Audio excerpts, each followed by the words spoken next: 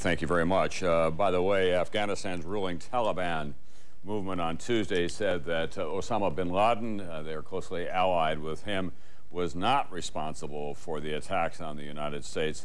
What happened in the United States, according to the Taliban, was not a job of ordinary people. It could have been the work of governments. Osama bin Laden cannot do this kind of work. Neither can we, a Taliban spokesman said from the southern city of Kandahar.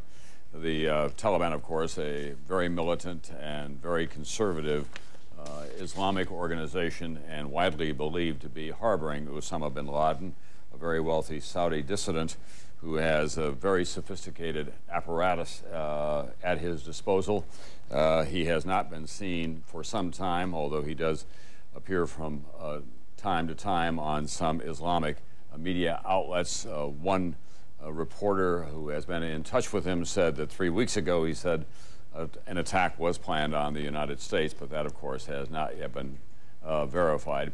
He is, at the moment, I think fair to say, at the top of everyone's list of suspects. But as we have learned on these occasions in times past, it's often not the best thing to do to make a premature judgment. There is the picture that we have often seen of him as he has declared a holy war against the United States. Let's go to General Norman Schwarzkopf now, who had the Southern Command and, of course, commanded the forces during the Persian Gulf War. General Schwarzkopf, I've been trying to review in my own mind the incidents in which the United States has been a conspicuous participant or absent in the past month or so. We lost a spy plane over southern Iraq. We've stepped up pressure on southern Iraq. Obviously, in the Middle East, in the ongoing dispute between the Palestinians and the Israelis, there's a great feeling that the United States is siding only with the Israelis. The war in Sudan goes on, but we've not taken an active role there. Are there any other signs on your radar screen that would indicate that this kind of thing was likely to happen? Well, you know, Tom, the truth of the matter is that most of the Middle East countries consider the United States to be, you know, the main source of support for Israel. It isn't isolated just in certain states. And, you know, any one of those people, if you got them aside and asked them truthfully, they would tell you that they were not in favor of our policies with regard to Israel. So do you think that that probably was the cause of all this continual escalation that has been going on between Palestine and Israel? And there's been an absence of participation, I think that it's fair to say, on the part of this administration and all that. Well, I think that's kind of speculation at this time. I certainly think that you know, the reason why the United States is hated in so many places in the Middle East is with regard to the support of the state of Israel. And as a matter of fact, they'll openly state that if Israel had not had the support of the United States, it wouldn't exist today. So they go so far as to say that. There are people, many people, still trapped.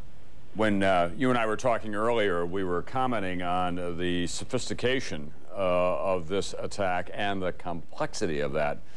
Doesn't that stun you some? It really does. I mean, just what was mentioned by, you know, by Robert Hager, the fact that undoubtedly, you know, I can't see any U.S. commercial airline pilot flying their plane directly into an obstacle like that. Undoubtedly, there was, you know, somebody at the controls that was able to guide the plane there.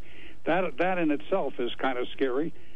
I told you earlier about the fact that it bothers me that with all the devices we have against hijackers, that hijacking can still take place on this scale and organized in that fashion. That causes me concern. I certainly agree with what Senator McCain said about the fact that, you know, many years ago, we abandoned human intelligence. The attitude was that only bad guys have spies, and good guys don't need spies, and we put satellites in the air, and we put a huge amount of investment into technical intelligence. At the same time, we dismantled human intelligence. I don't know what the status of that is today, but we damn sure need to get somebody inside these organizations. I would tell you that... General, I'm just going to interrupt you for a moment because we're looking at some scenes that we have not yet had an opportunity to see. It does look like a nuclear winter in lower Manhattan. It is one of the most vital areas anywhere in the world, obviously. The home of the financial markets, the World Trade Center, lots of residences. There's been a real revival down there in recent years, and it has a great gray pall of dust and smoke and debris. And of course, overlaying all of that is the psychological effect of knowing that there could be a casualty list in terms of fatalities that could go into the thousands. Yeah. I mean, Pearl Harbor, we lost 2,400. And, you know, when you hear the numbers today, it's hard to believe that we're not going to greatly exceed that number.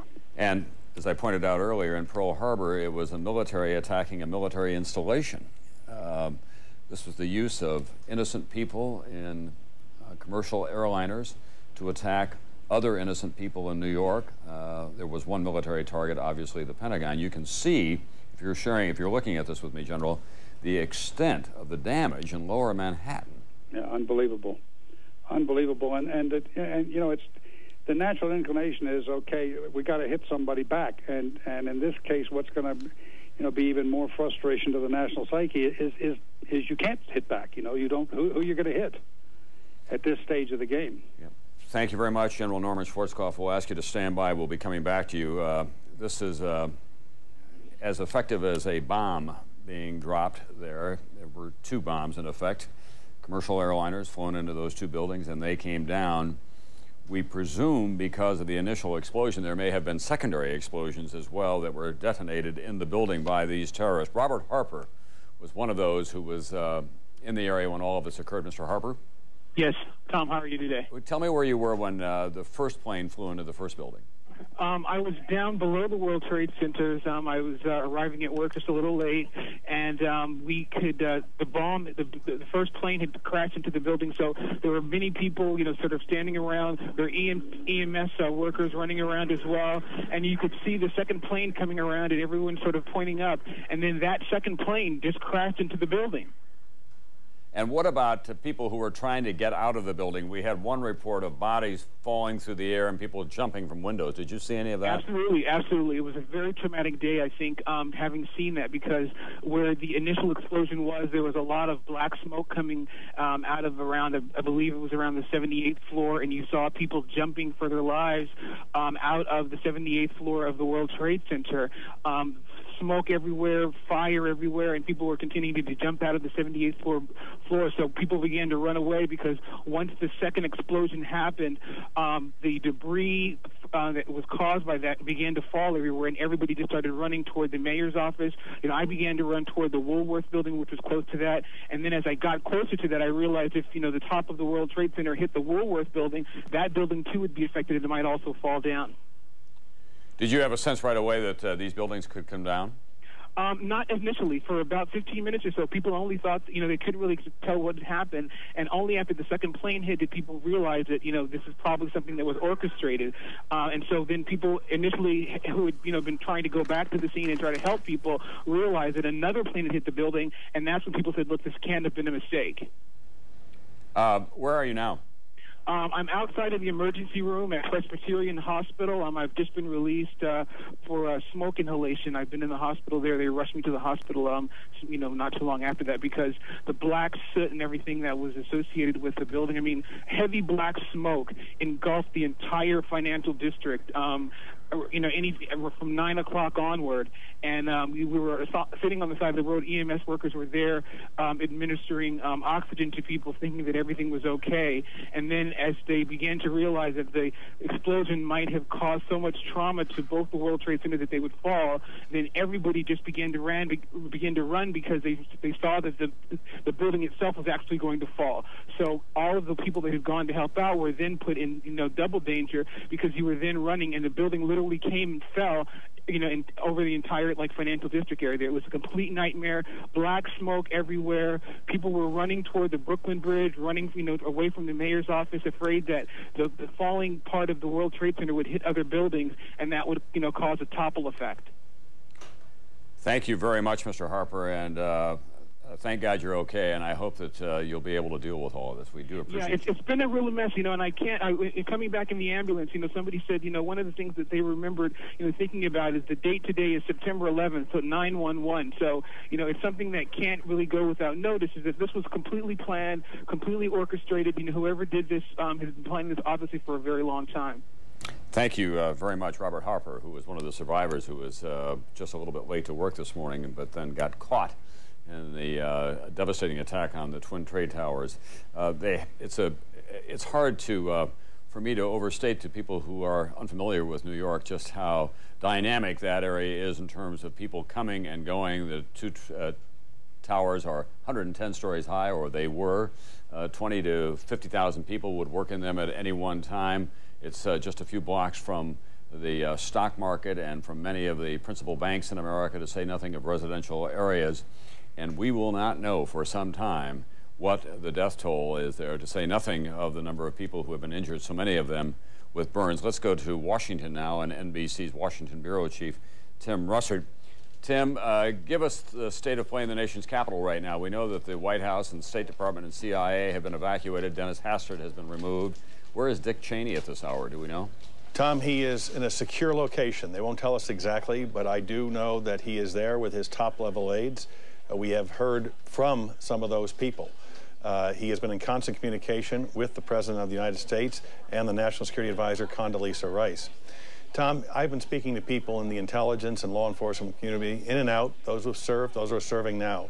No one is the least bit surprised that there was a terrorist attack on the shores of America. Every person, to a man and woman, absolutely stunned, not only by the magnitude, but by the precision of this attack. They are absolutely convinced that there's only a few cells that could possibly have done this. And this is quite interesting because I didn't realize it until it was pointed out to me. Every one of the 4 hijacked planes that Bob Hager talked to you about was bound for California. In the words of this high-ranking official, the bastards knew they all had a plane full of fuel for the maximum impact upon collision. There is, in my experience in Washington, unprecedented anger here, but no one knows how or where to channel it. Right now, the situation is a bit chaotic. Communication is difficult, but the Bush administration is underscoring that the president is in charge, in command, in constant communication, and will bring these people to justice. They just know it's going to take a long, long time. Tim, it's also going to be a test of the political maturity, if you will, of Washington. It's a city that has been so riven by what many would describe as petty political disputes. But this is one nation on this day. Suddenly, the Social Security lockbox seems so trivial, Tom. One official said to me, Tim, your life is going to change, but more important, your son's life is going to change forever. America will never be the same after September 11th, 2001. The levels of security, heightened tension, the way we look at each other and look at our institutions will, in fact, be altered. That will bring some gratitude, if you will, to the terrorist. And that's why we as a nation, Democrats, Republicans, Independents, are, as they talk with one another today, are absolutely unified in their attempt to strike back, but also try to put salve on the national psyche so we don't become an armed camp resisting an enemy we really can't identify and never know when is striking. Because the consequences psychologically for this country are every bit as great as they are physically for America as well. It is worth pointing out, I suppose, that we all breathed a great sigh of relief when the Cold War came to an end with the collapse of communism. And yet there was nothing as devastating as this for this country during that long, cold twilight that we faced down communism in Moscow with its considerable nuclear arsenal, which it still has in place, obviously. You know, Tom, it's a very important point because all during this past few weeks, the debate about missile defense systems, many people were saying publicly, even those proponents or the detractors, well, you know, we're a long way from research on this, but there is a potential threat of a rogue nation launching a missile or an accidental launch from Russia or China modernizing their force. But everyone kept saying the true risk, the real risk is terrorist attack, and we plain don't know how to defend ourselves.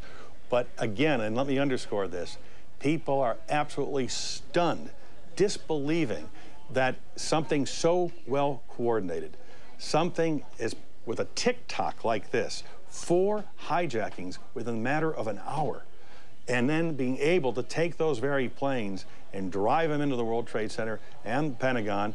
And there is growing suspicion, Tom, here that the plane that landed, it crashed in Pennsylvania, was most likely headed for the Capitol or White House. That's the operating theory of many of the people I've spoken to today. Thank you very much, NBC's Tim Russert.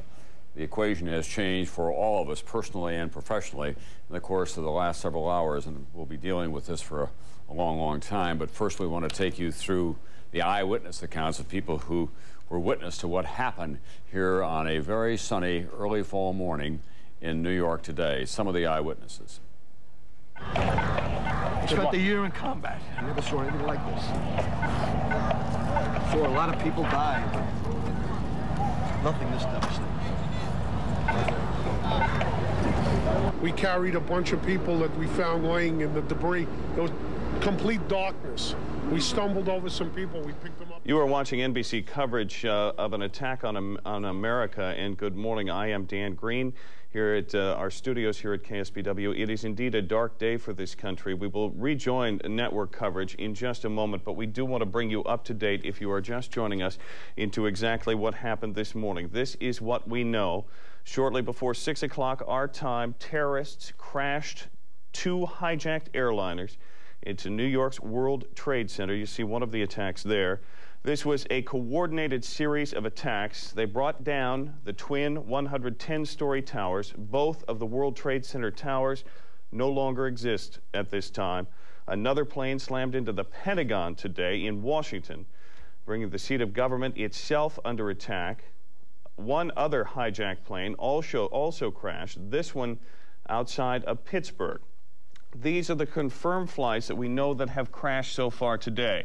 American Airlines Flight 11, it was a Boeing 767 en route from Boston to Los Angeles. It crashed into the World Trade Center. That had 81 passengers on board with 9 flight attendants and 2 pilots and a full tank of gas. American Airlines Flight 77, Boeing 757, headed from Dulles Airport in Washington to Los Angeles. That crashed into the World Trade Center. That plane carrying 58 passengers, 4 flight attendants, and 2 pilots. United Airlines Flight 93, it was a Boeing 757, crashed southeast of Pittsburgh en route from Newark, New Jersey to San Francisco. That plane was carrying 38 passengers, 2 pilots, and 5 flight attendants. United Flight 175, a Boeing 767, that flight headed from Boston to Los Angeles. 56 people were on board, 2 pilots, 7 flight attendants. The airline will not say right now just where that plane crashed. We're still looking for the crash site of that one. By the way, you are probably wondering at this hour, in the event that you or someone perhaps one of your family members, perhaps someone you know may have been aboard any of these flights, and you are concerned at this hour and you would like more information, here are some phone numbers for you. United Airlines, you can get information from United at 800-932-8555, 800-932-8555. The phone number for American Airlines, 800-245-0999, 800-245-0999. Of course, the country is still reeling at this hour. There is deep concern about whether or not these terrorist attacks are indeed over, and so the response has begun. Flags are flying at half-staff across the country. Air traffic has been brought to a halt. Of course, certainly all of our military bases, including those here on the Central Coast, are on high alert. Our own Aaron Clark is standing by in Monterey. And Aaron, I understand that some military or federal executives are here on the Central Coast trying to get back to Washington at this hour. And again, all airports are closed. That's right? That is true, Dan. First of all, it's the FBI Terrorist Task Force. That is what we are told, although I really, really want to stress here that all of this is unconfirmed. We're getting this information from a variety of sources. We're told that they are at Hunter Fort Liggett and that they may be flying out of the Monterey Airport in the next couple of hours. That is what we are hearing at the airport, but we don't have that information confirmed, so we'll have to see how that plays out. As you said, yes, all airports are shut down. Highest state of alert here at the Monterey Airport, as is the case in virtually every airport across the country right now. And I was just talking with the assistant manager, and Dan, we have to stress here that we're not talking about a couple of hours here. It could be days. She said to me, perhaps even longer. So we have obviously a very, very, very serious situation, and planes, at least commercial planes, are not going to be flying anytime soon out of Monterey, out of San Francisco, out of San Jose, anywhere. So we're just going to have to sit tight, wait and see. Obviously, if you have a flight in the next couple of days, you want to call ahead of time.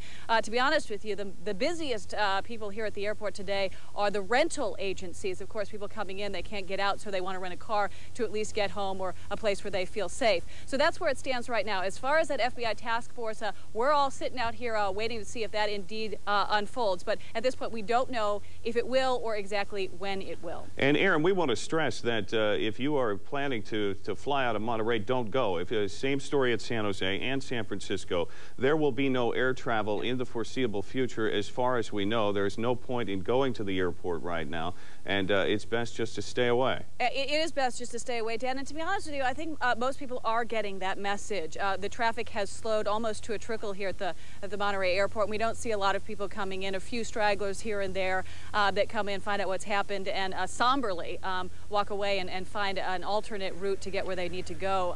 It's a tough time here, and I got to tell you, Dan, people that work at this airport, really emotional. You know, they're really connected to the aviation industry, and in some cases, if they don't know people that were flying on those planes, they certainly have a connection and feel a great connection. So it's a tough day. And all of those planes were headed here to California. Yes, they are. So obviously some Californians probably on those flights as well. And really the death toll will be staggering when this is all said and done. Aaron, thank you very much. We will check in with you again in a few moments. Just to update you, California Governor Gray Davis and his staff have been responding.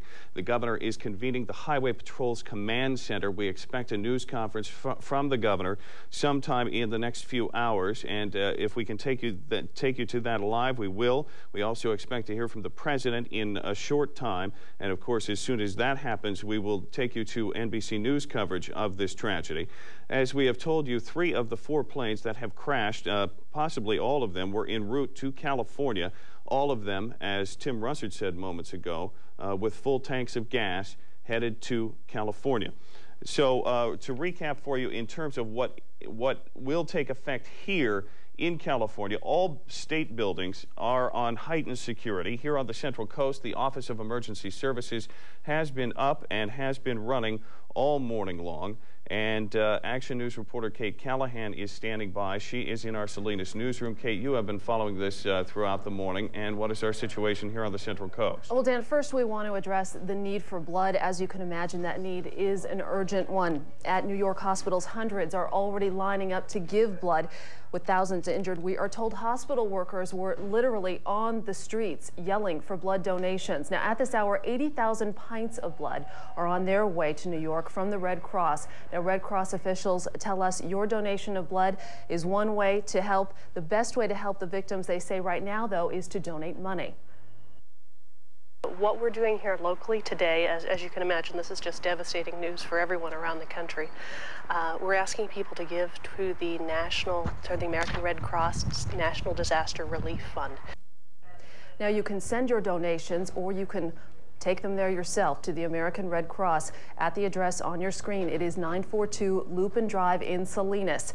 Now, if you would like to donate blood, you can do so at 2 locations on the Central Coast. You can go to the Chomp Hartnell Blood Center at 576 Hartnell Street in Monterey. That number is on your screen. It is 625-4814. Once again, that number is 625-4814. Or you can go to the Tri-County Blood Center in Salinas, and that is at 969 North Main Street in the Sherwood Garden Shopping Center, and that is right across from the Rodeo grounds. Their phone number is 751-1993. Once again, that number is 751-1993. So again, blood or your donation of money will help at this point. We also want to make you aware of several closures, both nationally and locally. All airports, as you and Aaron were talking about, Dan, all airports nationwide are closed at this time and closed indefinitely. Now, locally, the Naval Postgraduate School has shut down for the day.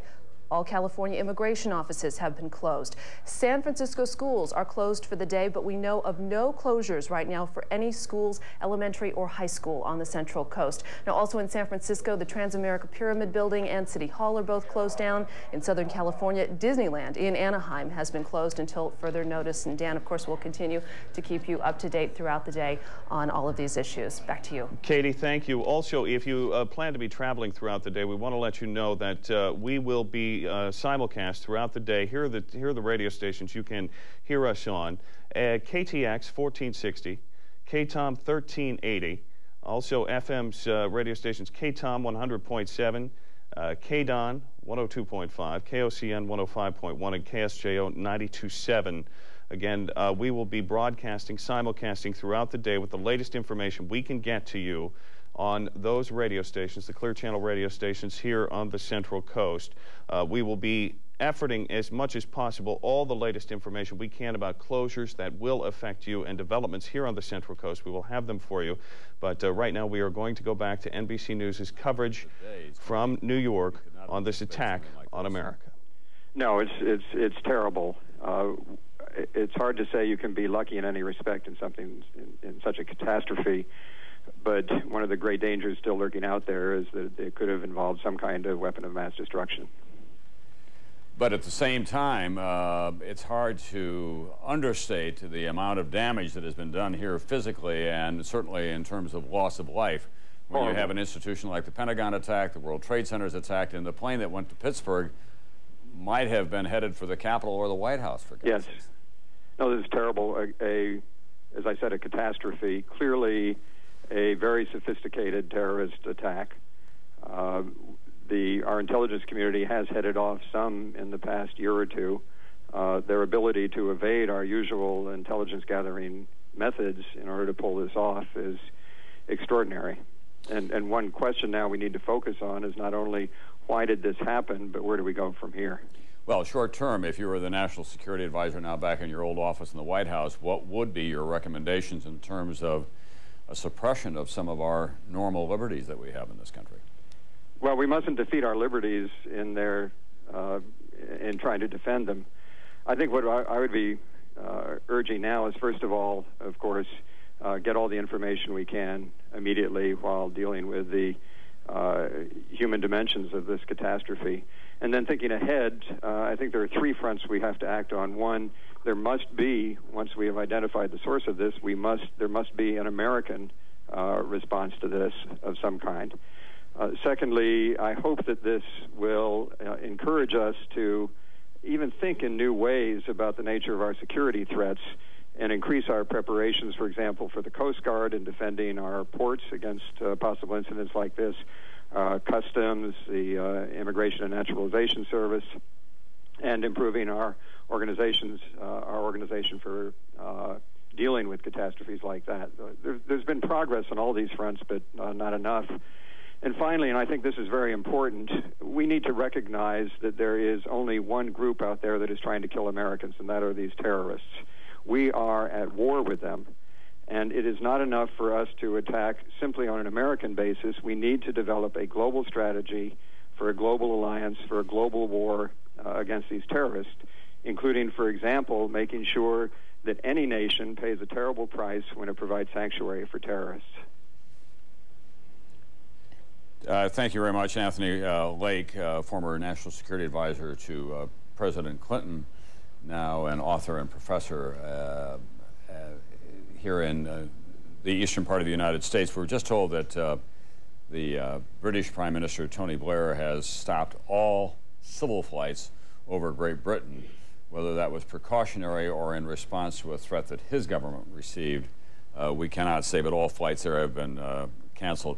Let's just take you through now a quick summary that does not begin to tell the true story of this day, but it is a kind of a checklist of what we've been through. 4 airliners, 2 American, 2 United, headed for California from Washington and Boston, were hijacked, 2 flown into the World Trade Center here in New York, 1 into the Pentagon, 1 crashed outside of Pittsburgh.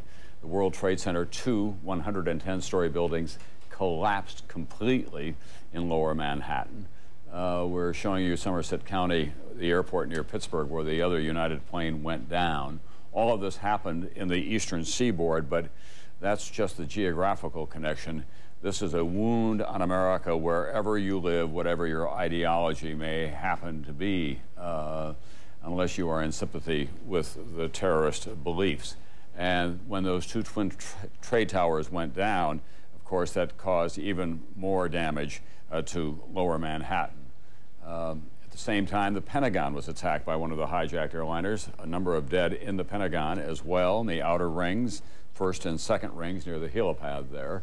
President Bush was diverted from Florida to Barksdale Air Force Base in Louisiana. We're told that Vice President Cheney is in a secure position. We don't know exactly where that is. The 3rd in the line of succession is the Speaker of the House, Dennis Hastert. He was told there's a code red, and he was taken to a secure position as well. All financial markets have been closed down. Hospitals in New York City over attacks. The world's largest, busiest city is at the moment all but shut down, with tunnels in and out of the city that have been closed for security reasons, traffic off the streets. 30 Rockefeller Plaza, where we work, and other midtown high-rise buildings have been evacuated for this day. All the subways are closed down. Across America, national monuments and other high-rises have been evacuated for the day as well, as part of the precaution. Still, no claim of responsibility by any one group. The only visible signs of celebration have been on the West Bank. The Palestinian people, who believe that the United States and Israel are one, have been cheering and handing out candy and celebrating, while their leaders have been condemning this attack. NBC's David Bloom is in Midtown Manhattan now with a view over the city skyline. And David, it is still stunning for those of us who live here to look behind you and not see the Twin Trade Towers. Well, Tom, it is a horrific scene behind me, looking from Midtown Manhattan to Lower Manhattan. And if anything, it's gotten more disheartening as the hours have passed. In this sense, the billowing cloud of smoke and debris that you see behind me is in fact growing. More smoke, more debris floating up into the air. The best estimates, Tom, that the New York Police Department is making at this hour in terms of casualties is only to say that they expect them to go into the thousands in terms of dead and injured. We know that the victims are being shipped to individual hospitals, not merely here in Manhattan, but in the entire tri-state area, in Connecticut, in New Jersey as well. One hospital, St. Vincent's in Greenwich Village, reports simply being overwhelmed with casualties. They say that they've put out an all-points bulletin for burn specialists and plastic surgeons. They need all the help they get, and it's no doubt all the hospitals do here in Manhattan. Here is the sequence of events, starting with the first terrorist attack this morning. The first plane attacks the World Trade Center's South Tower at approximately 8:42 Eastern Time. Airline officials say at least 2 American Airlines flights and 2 United Airlines flights were hijacked today, and that the attack planes were the hijacked domestic flights. Roughly 21 minutes later, approximately 9:03 Eastern Time, the second large jetliner can be seen taking dead aim at the World Trade Center's North Tower. Emergency officials estimate 20,000 or more people may have been inside the 2 110-story buildings at the time of the attacks.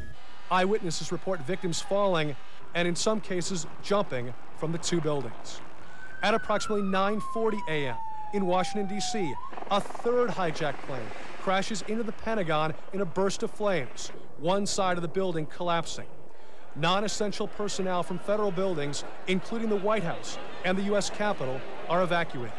9:59 a.m., the South Tower of the World Trade Center collapses. An unknown number of people still trapped inside.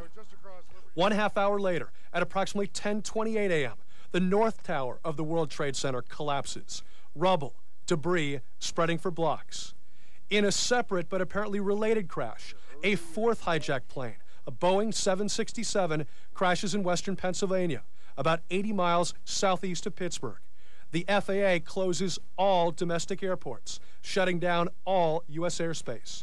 At this hour, airline and FAA officials believe the 4 hijacked planes include American Airlines Flight 11, a Boeing 767, bound from Boston to Los Angeles with 90 passengers and crew aboard, crashed into the South Tower of the World Trade Center. American Airlines Flight 77, bound from Washington Dulles to LAX with 64 passengers and crew, believed to have been the plane, crashed into the Pentagon. United Airlines Flight 175, bound from Boston to Los Angeles with 65 people on board. By early accounts, the plane which crashed into the World Trade Center's North Tower. And finally, United Airlines Flight 93, the Boeing 757, which crashed in western Pennsylvania, carrying 45 passengers and crew. As to who might be responsible for this series of terrorist attacks, as you mentioned, Tom, has yet no claim of responsibility, but we certainly can tell you what senior U.S. intelligence officials, both in this administration and in the Clinton administration, are telling us, that the prime suspect is clearly the Saudi-born terrorist Osama bin Laden. One official told us that only he has the capability, the experience, and the motivation to carry out an attack like this. But again, that is just their initial speculation, finger-pointing. We clearly don't know at this hour who's responsible for this devastating and horrific attack. Thank you very much, NBC's David Bloom. It goes without saying that whoever is responsibility, this is an act of war declared on the United States a terrorist act of war, unprecedented in our nation's history. The United States was attacked, of course, 60 years ago this year at Pearl Harbor. 2,400 people were killed. The Japanese military attacking an American military installation that got us involved in World War II. But this terrorist war, they used innocent Americans on commercial airliners to attack other innocent Americans, and they struck at the heart of our civilian life in New York City. And they've caused great psychological damage across the country as well, say nothing of their attack on the symbol of our military strength, that is the Pentagon. And they took innocent people to their deaths in Pittsburgh in the crash of that hijacked airliner as well. NBC's Rahema Ellis is down near the World Trade Center. Rahema? Tom, I am 4 blocks from the World Trade Center. The sky is dark with thick black smoke. Apparently, there are still fires burning. Some of the emergency workers told me that they cannot get into the exact area of the World Trade Center to help people whom they fear are trapped in the rubble because the fires are still burning, in some instances, out of control. Just a few moments ago, and just only 2 blocks from here, we were at the NYU Downtown Hospital. It is the only emergency room in the lower portion of Manhattan. It was the place where the first victims from this blast were taken, and hospital officials tell us they have turned their cafeteria into a triage area. They have people lined, and they say victims are wall to wall inside that cafeteria and all throughout the hospital. Everyone has been called into service to assist in this blast. I talked with a man who was able to walk out of the hospital. His name was Peter Diserbo. He was on the 47th floor of the World Trade Tower, number 1. He said when the first explosion occurred, he said he felt the building shake. He became frightened, as did all of his co-workers, he said. They didn't know what to do. Finally, he said, and quickly, they started to run down the stairs, 47 flights. And he said he actually carried a woman on his shoulders down those 47 flights with him. Another man who was on the floor of the New York Stock Exchange had come out of the building and was standing. He looked up, and he literally saw the second tower of the World Trade Tower come crashing to the ground. He said he saw it coming down, and then he and hundreds of people around him started to run. When he got to a point of some near safety, the man, who's 37 years old, said he dropped to his knees and he started to pray because he thought that he was going to be dead. As one emergency worker said to me, he said, "Do you know what day this is?" And I said, "It's September 11th. He said, "Yes, it's 911. And all of New York right now is in a state of 911. Tom? All right, thank you very much. NBC's Rahema Ellis with a vivid account of what has been going on down there. We should also point out that we're getting a number of telephone numbers for people to call. Morgan Stanley has a very considerable facility in the World Trade Center. It's one of our premier investment banks, obviously, in America. And that number is 1-888-883-4391. For those of you who are in the New York area and may have families or friends who are employed by Morgan Stanley at the World Trade Center, it's a small city, those 2 towers. Some 50,000 people at one time or another could be passing through there during the course of a day. This was to be the New York primary day to pick the candidate who may succeed Mayor Rudolph Giuliani. That election has been canceled. The mayor spoke with reporters moments ago. Our focus now has to be on trying to evacuate as many people as possible, save as many lives as we possibly can, and make the city as secure as possible. The subways are running in the rest of the city. Lexington Avenue is starting to run again, so people need to use the subway to get out of Lower Manhattan. They'll be able to use the subway. And we need people out of there so that the rescue efforts can go on all during the afternoon. I suspect they'll be going on through the night, and we'll be getting relief from the National Guard and the federal government later today. Mr. Mayor, any indication on ballpark number? I don't want to. Obviously, there are all kinds of numbers that are swimming in my head as to what the numbers must be, but I don't know. I have no idea what the numbers are. It's horrible. I think any of you that saw this have probably never seen anything like this before. That people jumping out of the building, and it's a horrible thing to see. In terms of the police mobilization, maybe the commissioner can tell us what's going on downtown. Have you brought in additional cops, presumably from all over? There's additional resources coming from all over the city. We've activated off-duty MOS to come in. We're getting the assistance of New Jersey and the outer line counties. and they're all kind of pushing in toward Lower Manhattan. Are you either of you hearing anything from the federal government with regard to either what's going on in Washington or intelligence or anything out of the federal law enforcement? The only thing that we've heard is what I guess is publicly available, that the Pentagon was attacked, that there were other apparent attempted attacks in other parts of the country, some of which were stopped. And I'm not sure I know how accurate all that information is, but it appears as if there have been either attacks or attempts to attack various parts of the United States. Commissioner Bonnet? That's Mayor Rudolph Giuliani of New York City. On that last point, he said that he had no confirmation of that. We have heard no word whatsoever of other attempted attacks across this country. Any number of states, as you might expect, and municipalities are on the highest possible state of alert. In Florida, Disney World has shut down and evacuated everyone from those facilities. That's been true of many of the entertainment centers in California as well. The Liberty Bell and Independence Hall have been closed, with other national monuments in the Philadelphia area. In Texas, some buildings were evacuated. Of course, all airports across America were closed down as well. In Washington, in Alaska, all military forces there are on the highest possible stages of alert. In Alabama, that's the home of the Redstone Missile Command Center, Marshall Flight Center. That has been closed today as well. No one knows if these terrorists might still attack again today. It does appear now, and I want to add a cautionary note to all of this. It appears now that this first wave of attacks is over. Let's go to NBC's Robert Hager now. Robert, do you know all the planes that were in the air that were not hijacked? Have they arrived safely at some destination? That's a very, very important piece of information, and the FAA has just been able to confirm it, that the last of any scheduled domestic flights, last of the domestic flights that were in the air are now known to have reached their airports. So there is no other domestic flight that's unaccounted for. The implication is there's no other hijacked flight up there, that this is over as an event. Now, having said that, there are some international planes still in the air. There were 22 as of about an hour ago. Now the FAA is saying that's down to a limited number. So apparently many of those have landed at this point. The remaining international flights, they're all inbound, are headed for the West Coast. So they were, initially the idea was to divert them to Canada, and then they said they should land in the U.S.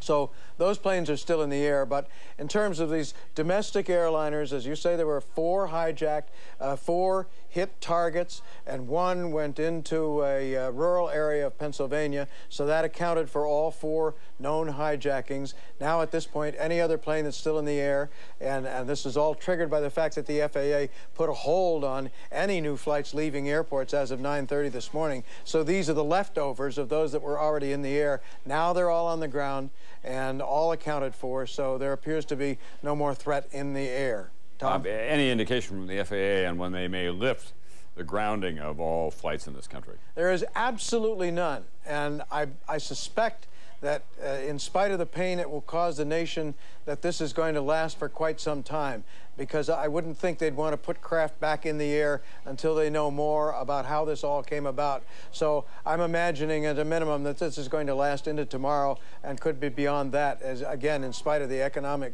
hardship to the nation and hardship to people. But I think we're in for a long haul here in terms of grounding air traffic. Yeah, thank you very much, NBC's Robert Hager.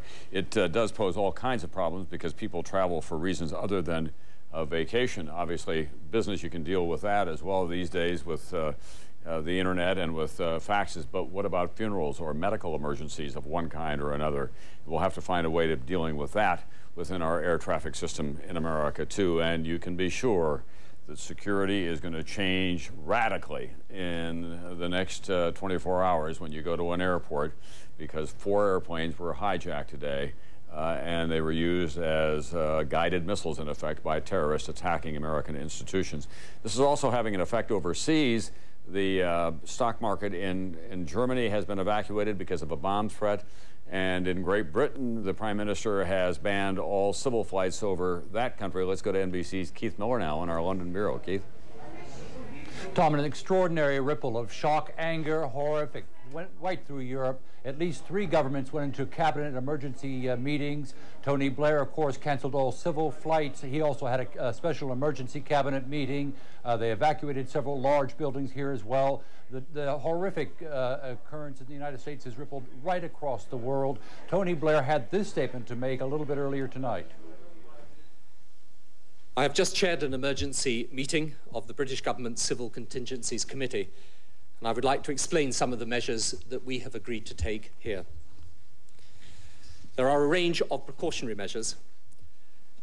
We have stepped up security at airports to the highest levels. No flights will take off from the United Kingdom for which we cannot apply the highest standards of security. You're watching British Prime Minister Tony Blair condemning this attack this morning. This is Dan Green at our studios here at KSBW TV here on the Central Coast. We want to bring you updated, we want to update you, I should say, on exactly what has been happening around the Central Coast. As we mentioned earlier this morning, we do believe that some high-level officials from the FBI or the military are here on the Central Coast, and we've had some developments out at the airport in Monterey. Our Aaron Clark is standing by. Aaron, what can you tell us? Well, just moments ago, Dan, we saw 4 helicopters, at least one of them or 2 of them, I believe, military helicopters fly into the Monterey airport. Of course, very unusual right now because nothing is flying across the country. 4 helicopters came in and landed. There is a great deal of speculation that they are indeed carrying members of the FBI anti-terrorist task force, and I believe we are looking at pictures of those helicopters flying in. And this, Dan, I'm telling you, was just maybe 30 seconds ago. So there's a great deal of speculation that this is the FBI anti-terrorist task force, and they're trying to get these gentlemen and these women, we're presuming, back east to where all of the war plans, so to speak, are developing. So that is the speculation right now. Again, we have none of this confirmed, and certainly the FBI is not talking. We have asked every official that we can think of here at the airport if this is indeed happening, and of course the universal is no comment.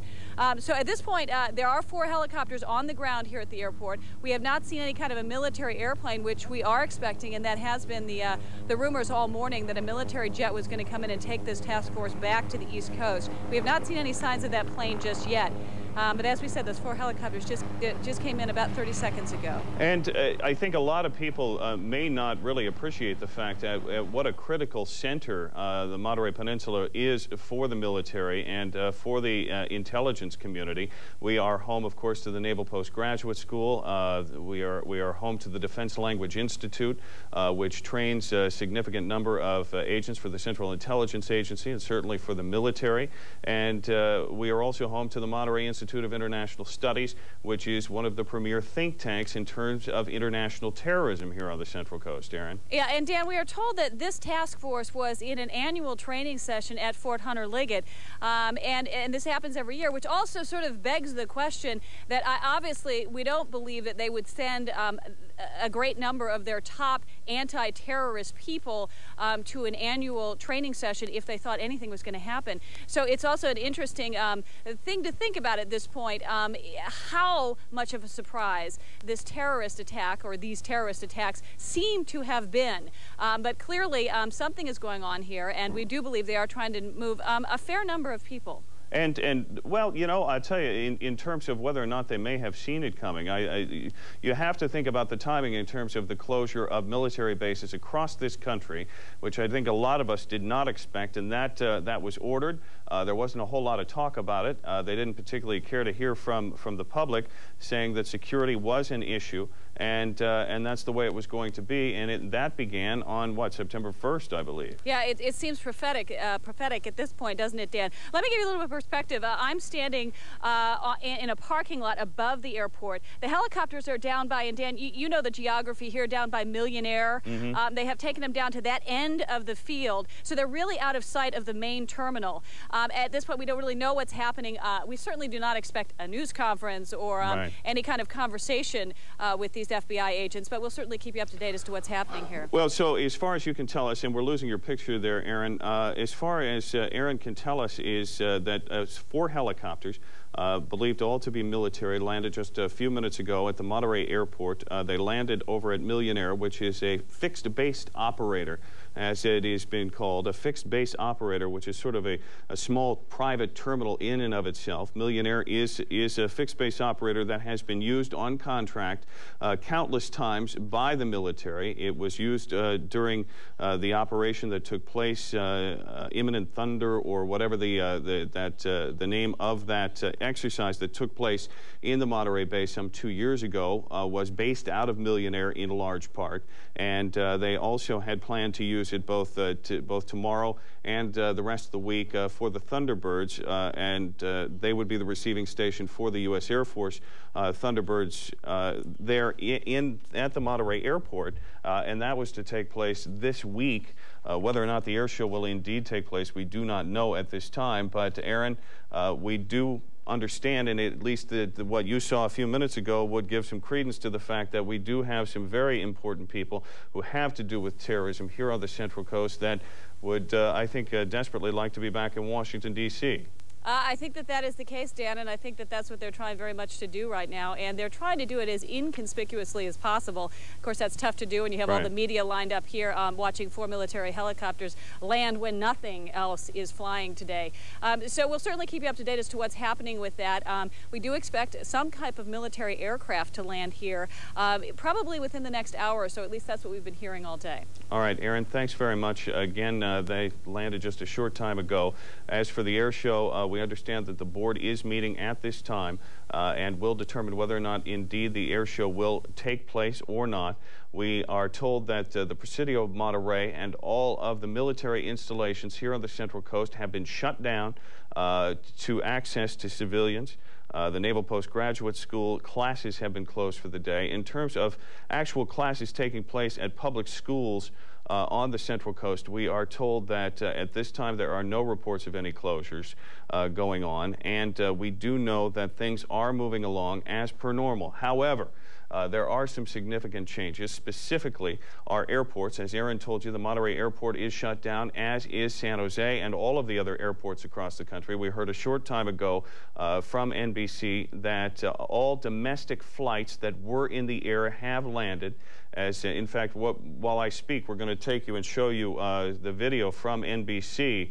As you can see, that was the scene in New York as the World Trade Center came down today. And what we can tell you is that here on the Central Coast, those schools are open. Our local schools are open. If there is any change in that, we will certainly let you know. However, all airports are closed, including Los Angeles. And in terms of local officials, we do know that Salinas Mayor Ana Caballero was in Los Angeles. She is on her way back. I spoke with the officials from the Diocese of Monterey. Bishop Sylvester Ryan was in Southern California. He is en route back here to the Central Coast. San Francisco Mayor Willie Brown has shut down the city of San Francisco, at least for now. He did make an announcement just a short time ago and says all is well, at least in San Francisco, and the city is secure.